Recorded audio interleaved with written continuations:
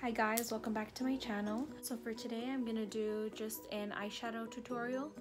I'm gonna try to go over everything with you guys, and I'm gonna get as close to the camera as I possibly can. So I already did my eyebrows off camera, and I primed my lids and I set them. So I'm just gonna go ahead and get started into the eyeshadow. I'm not gonna do the whole face tutorial just because I already did that in my first video, and today I just kind of want to make an eye look video. So yeah, we'll go ahead and get started into that. So if you guys want to go ahead and see how that turns out, please keep on watching. Alright guys, so I am super close to the camera now, so we're gonna go ahead and get started. I have everything right in front of me over here, so if I keep looking down, that's why. Just want to position this like not an awkward view. I know you can see all my imperfections and redness, but we're gonna go ahead and ignore that. So I'm gonna go ahead and take the Morphe and Jekyll & Hale, the JH32 brush, looks like this, and I'm gonna grab from the Soft Glam Anastasia palette just a little bit of orange soda. Tap the excess off. Just gonna go ahead and blend that all over the lid. And I'm trying not to use my little mini mirror that I have, because I know it's kind of hard for you guys to see sometimes. Okay, so that looks about right for now. And I'm gonna go ahead and grab the Morphe M433, and I'm gonna grab let's see, it's like a burnt orange from the James Charles palette. Not a huge fan, but I really liked all the colors. I did see Wet n Wild is coming out with a palette very similar to it, so if you guys aren't really fans of him, then you could probably get that one. I just really wanted to get this palette because it has a lot of different colors, and I wanted to start playing with brighter colors, so that's kind of the only reason I got it. So I'm going to be taking like a burnt orange from the James Charles palette, and I just go back and forth because I want to make sure they're like even. Okay, so moving on from these orange tones, I'm gonna go ahead and grab, this is gonna be the Jekyll & Hale and Morphe again, JH41. Sorry guys, I cannot read. So like a flat little brush like this, and I'm cleaning it with my Color Switch Solo by Veramona. This comes in handy. Grab my Instant Age Rewind concealer, the one I always use, or the one I have been using, and I'm going to put some of that on the brush, just so when you put the blue, it's like a little bit brighter, since I already set my eyes.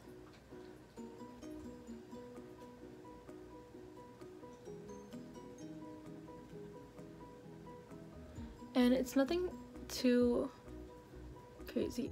So I'm wiping the brush off again, the same brush that I just used, the flat brush. And I'm gonna go ahead and grab again from the James Charles palette a blue. It's not like a royal blue, it's a little bit, I want to say like a purpley blue. Let me see if I can show you guys. Okay, so it's like there's 3 different blues in that palette. This one doesn't have names, or it did. It had like a little plastic sheet on it with all the names, but I took it off and I threw it away, so I don't know what the names are. Pack it on. And you kind of want to follow that line that you did, but we are pretty much done with this part.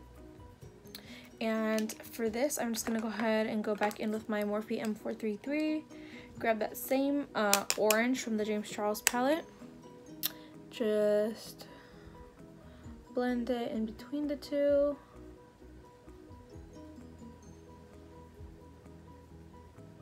So I'm gonna grab my Morphe M149 brush. It's a tiny little, let's see, tiny little brush. Sorry, I have the other brush in my hand still.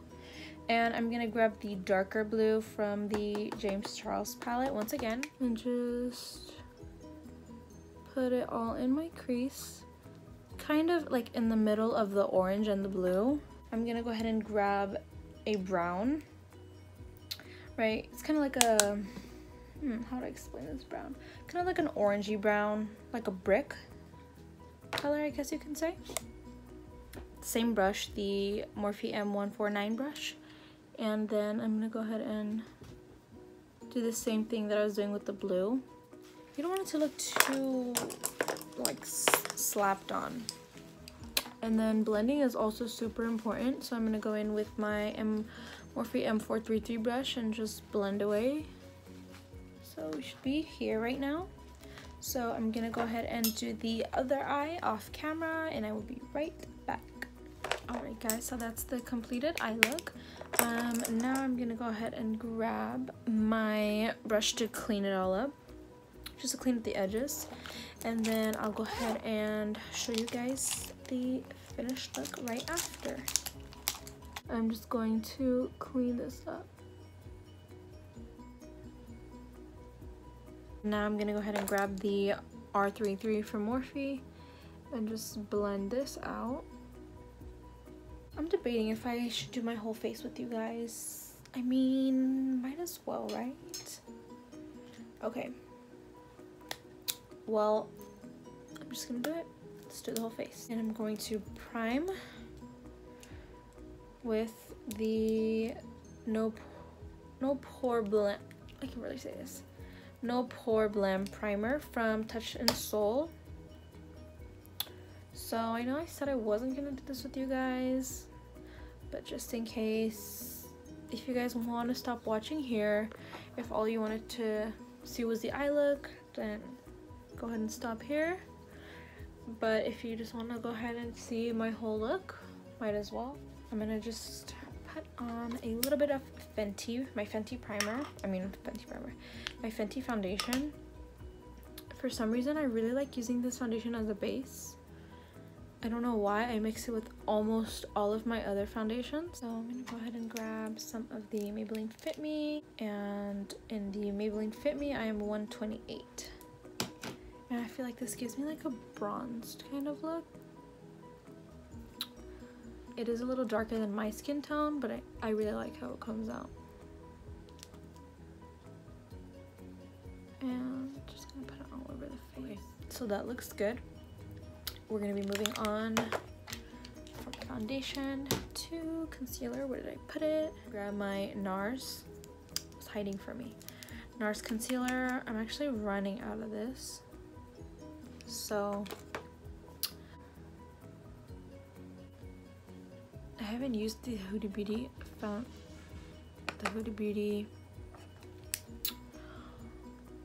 Oh my god, why can I not talk? The Huda Beauty powder in a long time. Probably since I bought it, which is maybe a few months ago. I just don't really like the smell. I know some people, well, a bunch of people either complained about the smell or they really liked it. I'm the person that doesn't like it. It just smells very, I don't know, like too perfumey. And I know also the foundation smells exactly the same, and I just get scared. Like I know I tried a sample of the Huda Beauty foundation, and it just scared me because of how much it smelled like perfume. Like I was just really scared to put it on my face because I didn't want to break out since my face is so sensitive. So yeah, that's my little Huda Beauty rant. No shade to them. I feel like everybody has their own personal opinion on the beauty industry and like certain things, you know, like with the James Charles palette. No shade to you if you're a fan.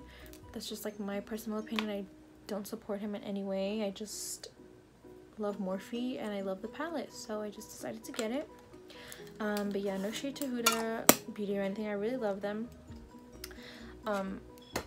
Just not a fan of the scent of their scents in their products. So yeah, that's about it. I feel like I shrugged my shoulders like 10 times in that little bit that I was trying to explain things. Go ahead and grab my brush and the Morphe E48. I feel like I don't really need to tell you guys about my face brushes because I told you about them in the first video. Or I didn't tell you because I wasn't talking, but I shouldn't to you guys. So yeah, I'm just kind of gonna go through my face pretty fast. I'm not gonna make this a whole explaining tutorial, just mostly like a talk with me. So yeah, let me grab my cheek parade from Benefit. Honestly, if you guys don't have this, you need it. For those of you that are watching, this is not my well, these are my roots, but they're not like this grown out, so don't come for me. It's how I dyed my hair just recently, which was in May, like around Mother's Day, or on Mother's Day? No, Mexican Mother's Day. Yeah, I don't know, somewhere around Mother's Day. And I told my hairstylist that I wanted to be blonde, and I just didn't want it to show, like, you know how when your hair obviously grows out, you can see that difference. I didn't want it to be like that. I wanted it to be more of like a natural fade, or not fade, yeah, I guess natural fade. So that's kind of what she did. So just so it doesn't look too dramatic when it grows out and like, oh, you know, funky looking. So that's what she did. And as it keeps growing in, I'm just like imagining myself with my brown hair again, and I kind of miss it, but at the same time it was so hard to get to blonde. It took me, oh my god, this is stuck in my hair. It took me, I want to say, how long did it take me? 2 years? I started dyeing my hair in 2017. Yeah, it was just not a cute process. So shout out to everybody that dealt with how funky I looked while I was trying to look poppin' and blonde, which I don't recommend if you don't want to go through an ugly process with your hair. Don't go blonde. This is the first time I had went to the pool since my hair has been blonde. I went to a little resort, I want to say what, like 2 weeks ago. If you guys follow me on Instagram, you probably saw my little pictures I posted. If you guys don't follow me on Instagram, go ahead and follow me. It's at X Casey Eileen. I'll put the little description right here so you guys can see the pool. And you know, I thought I was all popping, going for a little swim, and then by the time I took a shower, my hair it smelled like chlorine. It was just a hot mess. Like, I didn't think my hair would get that damaged going in the pool, and I wasn't in the pool for that long. It was probably like an hour or two at the most that I was in the pool, and it was just not the business. So yeah, I thought like my hair was done, it was ruined, but I saved it. I put a few little products in it, and it's not the best, but it's still pretty soft. So if you guys want me to do like a hair care routine video for like girls that are blonde, let me know. Comment down below or DM me on Instagram, whatever you guys want to do. And while we're here, I'm just gonna go ahead and finish up while I'm baking, I'm gonna go ahead and finish like the under eye. I'm gonna do like add some blue.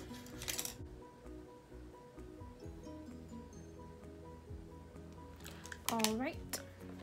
Done with that. I'll probably add more once I put like my lashes on and stuff, if it doesn't look too bright. And just gonna clean this off.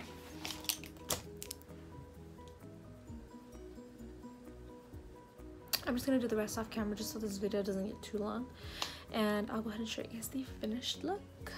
All right guys, so I am back with the completed look. This is how she turned out. Let me go ahead and get closer. I don't know if you guys can see much when I did that, but hopefully you did. I just threw on a quick little gloss. I didn't put any lip liner or anything. I'm not a big fan of that. Oh my god, this eyelash is bothering me, this inner corner. I paired it with, oh, okay, love that. I paired it with the Frankie Rose gloss in the shade Sugar. This has been my favorite lipstick. I've had it for maybe, lip gloss, sorry, not lipstick. I've had it for maybe like 2 years already, or a year. I'm pretty sure it's discontinued because I've checked on Beauty Planet, which they sell Frankie Rose there, and I've checked even on the Frankie Rose website and it's not on there, which kind of sucks, but it's okay. I'm gonna go ahead and look for a dupe for it because this is literally the best lip gloss ever, like nude gloss, I would say. Yeah, so this is the finished look, guys. Go ahead and let me know what you think. comment down below, give me a thumbs up, and also don't forget to let me know what kind of videos you guys want to see, so I can keep you guys posted and hopefully entertained with this video. I know I did a lot of talking, kind of just wanted to rant to you guys, or not really rant, just talk I guess, about beauty products and all that good stuff. So if you guys stayed watching to the very end, thank you so much. Don't forget to like and subscribe, and if you guys want to hit that bell button down below to get notified when I post, go ahead and do that. So yeah, I'll see you guys in my next video. Thank you so much for watching. Bye guys.